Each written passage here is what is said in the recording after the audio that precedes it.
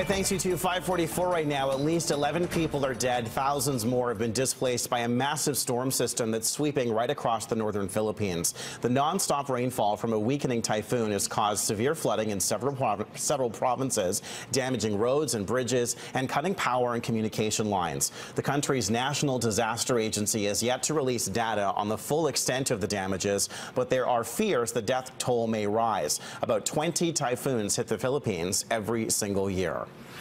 The United Nations Refugee Agency says up to 2,500 people are trapped in no man's land between Serbia and Croatia. Croatian police were deployed with metal barriers today in an attempt to control the influx of people. Hundreds of migrants escaping war and poverty spent a cold night on the border in buses and tents. As many as 5,000 people a day are flowing across Balkan borders from Greece into Macedonia and Serbia. It was an opportunity for people living in single-room occupancy hotels to learn their rights. The second annual SRO Tenant Convention on the downtown east side also focused on eviction prevention and legal advocacy. Organizers say too many people in our city are still living in deplorable conditions. Many are subjected to bed bugs, rats, no running water or heat. You'll remember recently many people living at the Balmoral Hotel in Vancouver went for a full week without elevator service.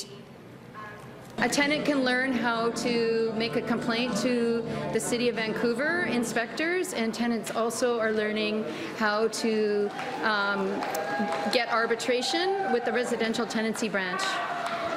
And some of our tenants are actually winning compensation, and sometimes in large amounts, and we've had some victories that we're going to talk about soon.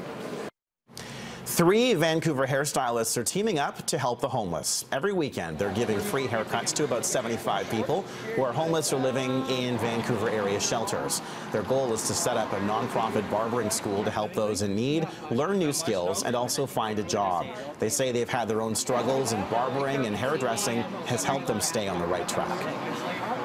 A free haircut is maybe simple to some people, but a free haircut can change the world and gives them hope, gives them the opportunity to apply for a job, apply for residency, apply for the opportunity to move and grow.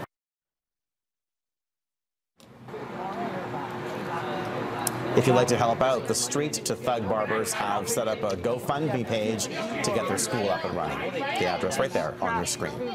5:47 right now, just ahead, a real Thor's hammer goes viral. Plus, watch a big gorilla befriend a tiny kitten. Thor's got your viral video.